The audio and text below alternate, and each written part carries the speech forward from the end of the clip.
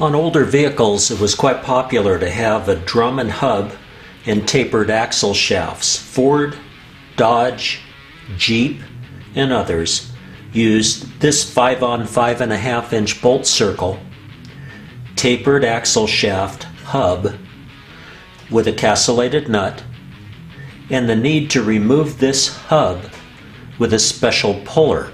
To meet this need, we turned to the 7394 OTC puller, a quality USA-made tool.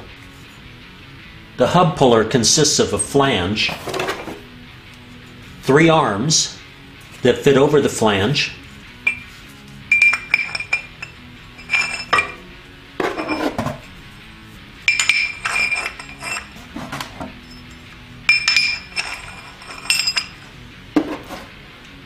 a hex head screw,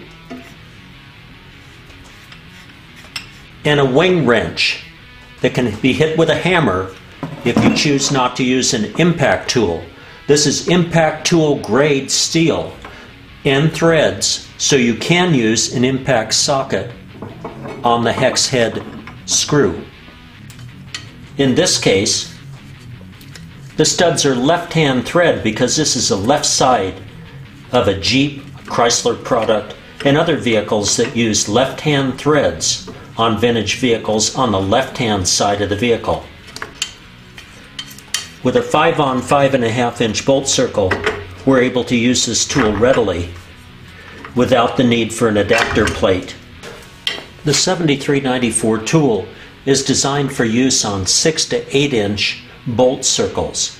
This happens to be 5.5-inch and it works just fine. We don't need an adapter. The 3 arms fit to these 2 studs and this opposite stud. The center bolt is aligned with the axle shaft. This is a trial fit. I'll take the tool off now and remove the axle nut. We'll put it back in place as you see it here, and I'll demonstrate how to pull the drum and hub as an assembly.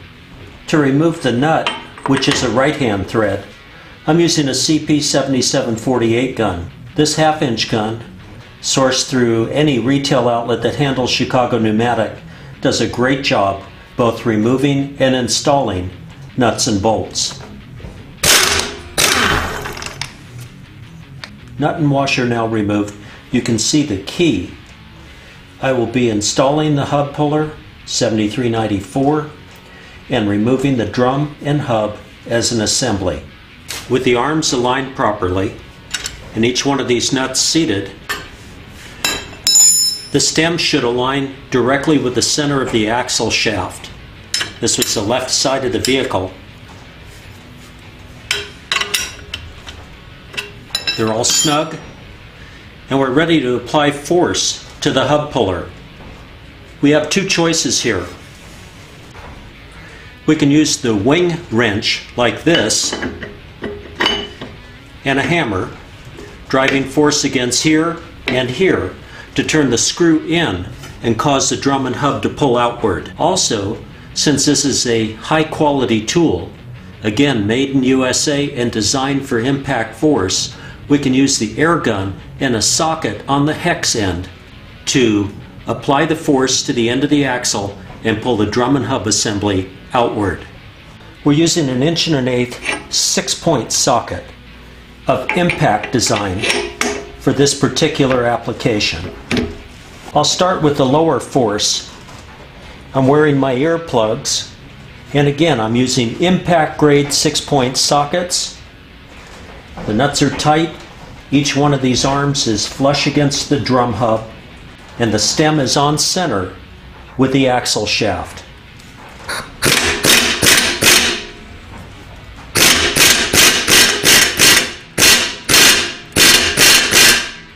Now I have a considerable amount of force on there, and I'll take advantage of one of the features of impact.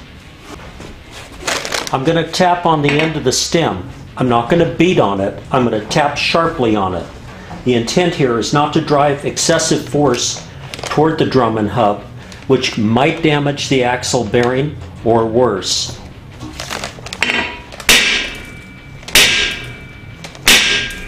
Now I'll go back to the use of the impact force. there's a considerable amount of pressure between this point and the drum and hub. Be very cautious and safe. At this point, I'll make sure that these nuts are still secure.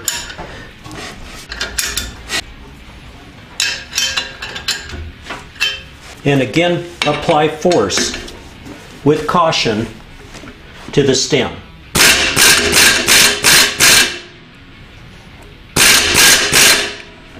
There's considerable force at this stage, and I don't want to damage the wheel studs.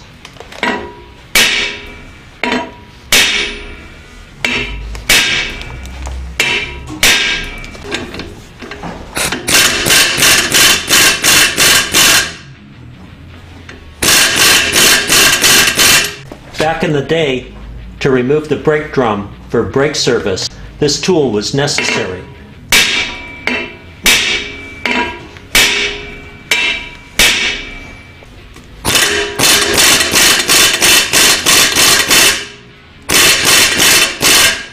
This is a powerful gun, and I'm not applying full impact force. The drum just came loose. You heard that audible sound.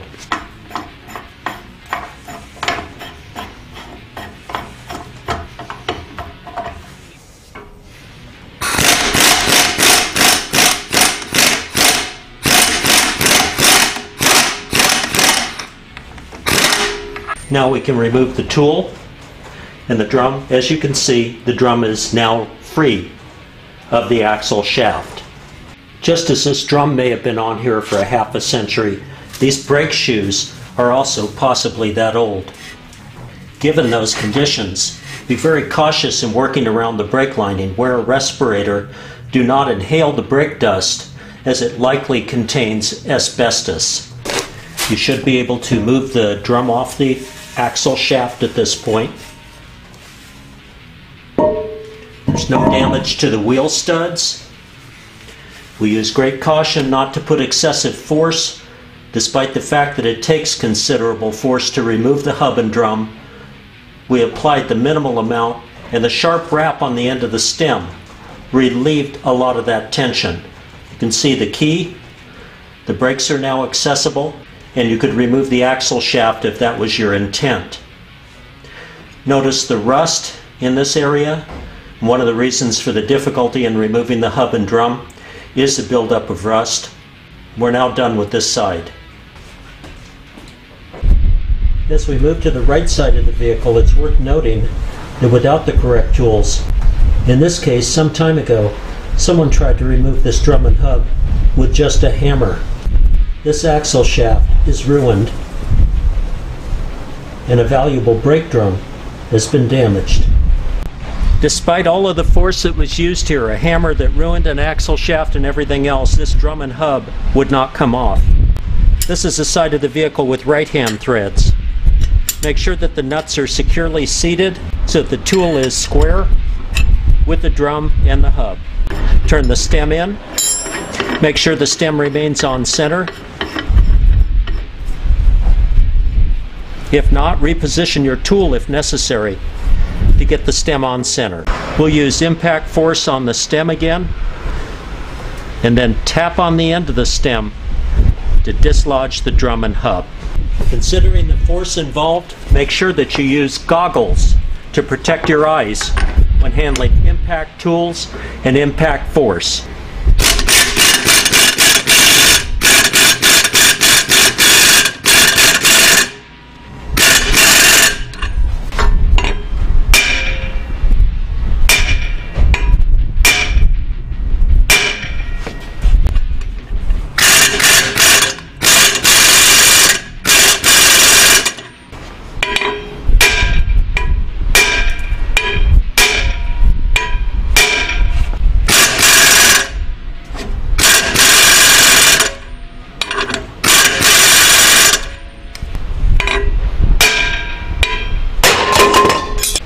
And the drum is off.